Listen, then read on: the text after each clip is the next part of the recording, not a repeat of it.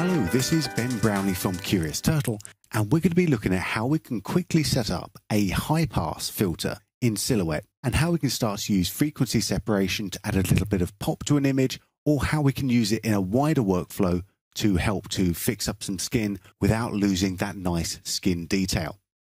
Okay, let's take a look at our first clip, and this actually seems sharp enough. What I'm going to do is just zoom in here, and all I want is just to add a little bit of extra pop to the fine details here in the hair.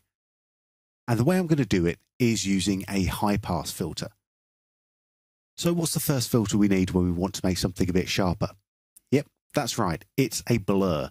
Let's come to the filter and we're going to add a blur to this here, because what I want to do is separate out the different frequencies in this image. And we're going to use this blur to actually isolate out the areas we want. So once we've got the blur in place, I'm going to come into color and we're just going to invert it. There we go. So far, looking really nice. We're not sharp yet, but we're getting there. We need to just add another couple of nodes.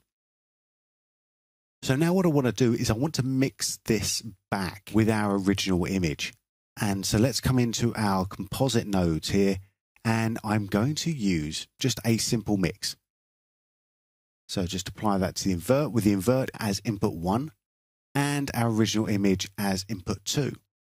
And because the mix defaults to 50%, so we've got an equal mix of the original and this blurred and inverted, this is what we're going to get. So now we've basically got a grey image. And if I come over to my blur here and just start adjusting that up, you can see that some of the frequencies are passing through and some of the frequencies are being cut out. And the smaller I have this blur, the higher the frequencies are that are being allowed to pass, and everything else is just remaining the same. If I bring this up, you can see more and more stuff is being let through. So we're getting more of the image there. Cool, well let's take that to, we'll take that actually fairly high, we'll take that to about 5. So we can easily see the effect. And now we've got to find a way of mixing this back over the top of my original image. Now in other applications, you would use a blend mode like overlay or soft light. But if we take a look in the math composite node, we don't have that type of blend mode available to us. So at first glance, you might think we're stuck. Let's get rid of that math composite node. But actually we do have it. It's just hidden in another one of our nodes. And it's actually hidden in the grain composite node. So if I bring my grain composite in, and in the input, I'm going to bring in my original image. And in my grain, I'm going to take the output of that mix.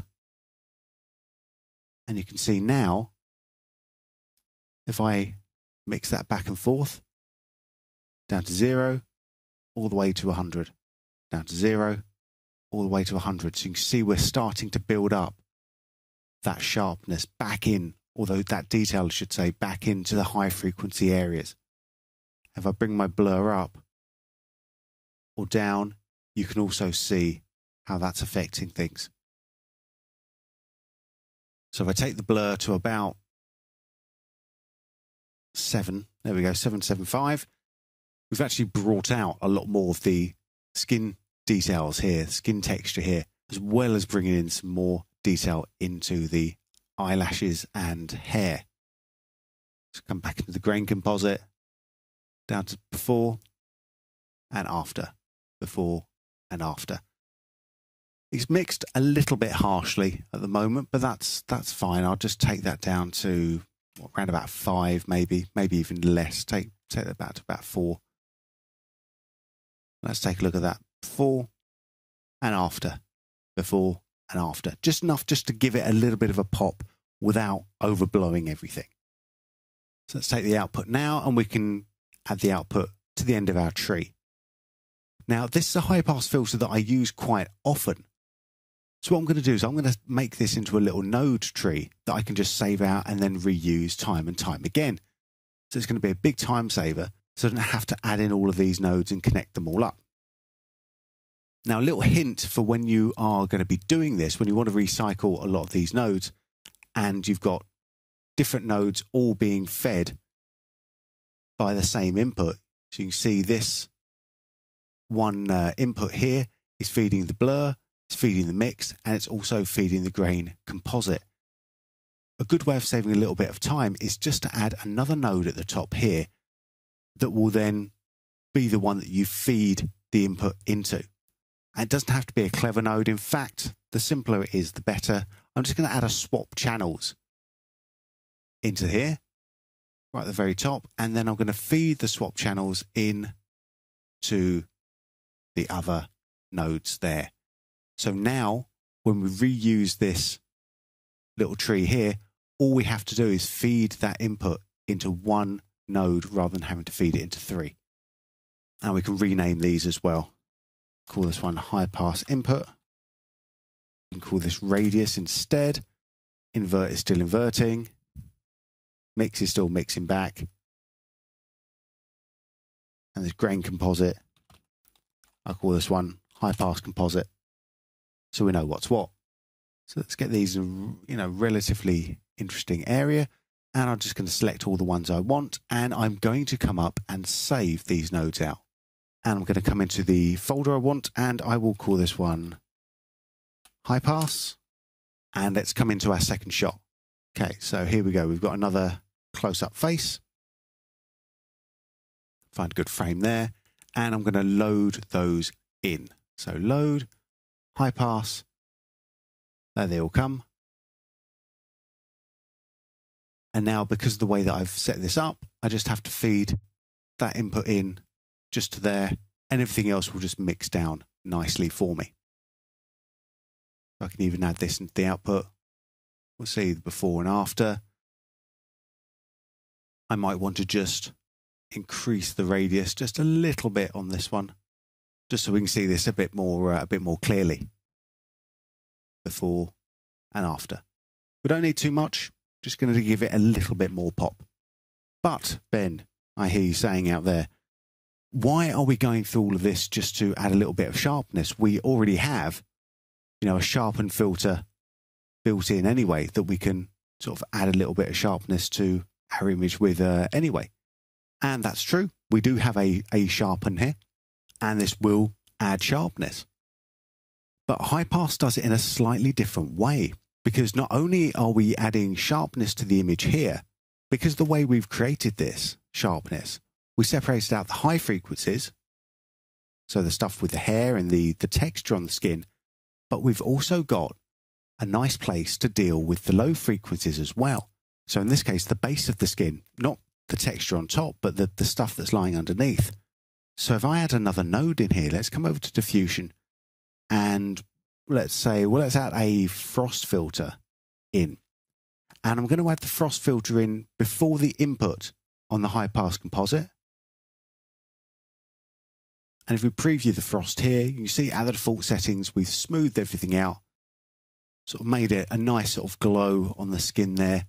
But if we add too much smoothing, we end up losing all of the details. So the eyelashes sort of just disappear and the hair just disappears. But let's see what happens when we look at the high pass composite now. Aha, interesting. So because we've still got our texture, our high frequency texture over on this side, we can actually be a bit more aggressive on the lower frequencies than we otherwise could be. So I'm going to just view the high pass composite node here whilst I'm adjusting the parameters on my frost node. So we can do that, maybe add just a touch more brightness in there. So we've got the before and the after, before and after. And here's what the frost would look like without that frequency separation. So you see it's looking a little bit softer there. And if you don't want to use frost, another interesting one to use, if we come over to filter, would also be detail. And I'm going to put that again just before the high pass composite. Let's just move these over so it's a little bit clearer to see where the separation is on that one. There we go. So we come into detail. And oftentimes you'd use the detail to sort of bring detail up in the image. So whether that's coarse detail that fine detail there. But we're not going to do that. And in fact, we're not even going to preview what that's looking like. I'm going to have a look at the high pass composite again. So view that whilst adjusting the detail here. And I'm going to bring the detail down significantly. In fact, I'm going to bring it all the way down on the coarse details. I'm going to start bringing it down a bit on the fine details. And then I'll adjust the medium details right at the very end. I mean, I could take that all the way down there, but I want to make sure that I'm preserving some of the other details in there. There we go. And for something like this, I might also maybe make sure it's not affecting the highlight areas quite as much. We can adjust the ranges where it's being affected to. So we keep the shadow areas all the way up, so it sort of smooths out those shadows a bit, evens out the skin. We sort of take the highlights down a little bit there. So this is what the detail would look like without the high pass. So there's the original. There's the detail. So it looks like we've got sort of optical mist filter in front, sort of softening everything out a little bit. But because we've got the high pass over on the other side, when we put those two sides together, we get a nice finished image. High pass.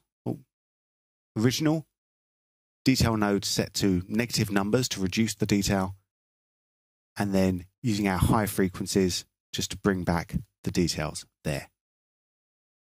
And the cool thing is, let's just disconnect that a little bit so that we can keep this nice and clean. Yeah, the cool thing is now, if I want to do anything else, want to do something more with this, maybe I'll add a paint node into the middle here. Let's make sure it's going to the right place. Yep, and we will keep previewing out the high pass there. If we go to clone on this side of the tree, let's just make this a little bit bigger. Come over here. I can be cloning out different areas without affecting the actual structure within that skin. And I can gently blur out little color blemishes as well. So you've got a lot of flexibility with this technique. And of course, when you're happy with it, you can just select those nodes, group them together, and then simply build onwards as you need to. Compare and contrast that with the regular sharpen. We've got a little bit more flexibility going on using the frequency separation mode. And that's how we can start to set up and use frequency separation within Silhouette. My name's Ben Brownlee from Curious Turtle, and I'll see you again in another tutorial.